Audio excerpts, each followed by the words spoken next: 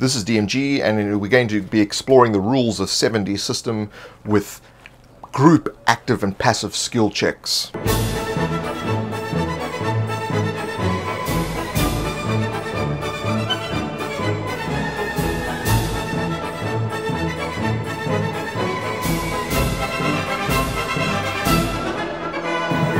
Once again, thank you for joining me, and if you'd like to support these videos, check out patreon.com/7DSystem.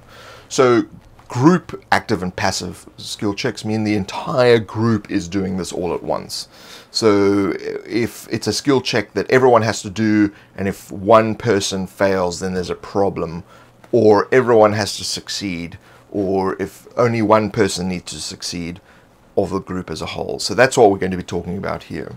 When the group wants to perform an action where a single failure affects the entire group, the person who's got the lowest ranks, who's the weakest in that ability, forte, experience, etc., is the one who performs the check. If they succeed, then everyone succeeds. If they fail, then of course everyone fails.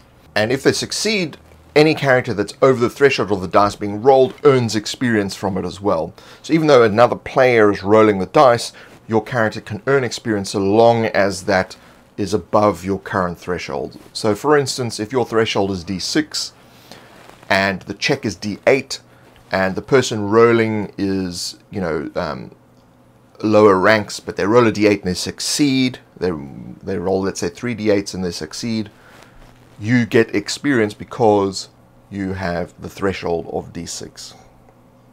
So very important to keep note of that, because it's as though you're doing the check.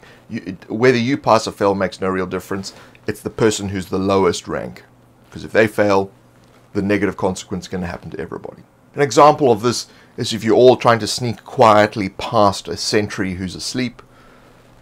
The person who moves the loudest, who has the least ability to move silently, if they make a mistake, that's what's going to wake up the guard. So they're the one who rolls. Everyone else, if they succeed, everyone else has succeeded and everyone else gets experience. And this is just a way of speeding things up.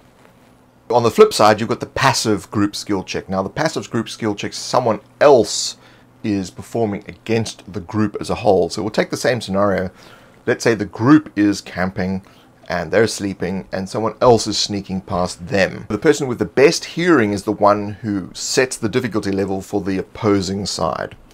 So whichever character has the best score in that, they're the ones who set the difficulty level for the opposing side.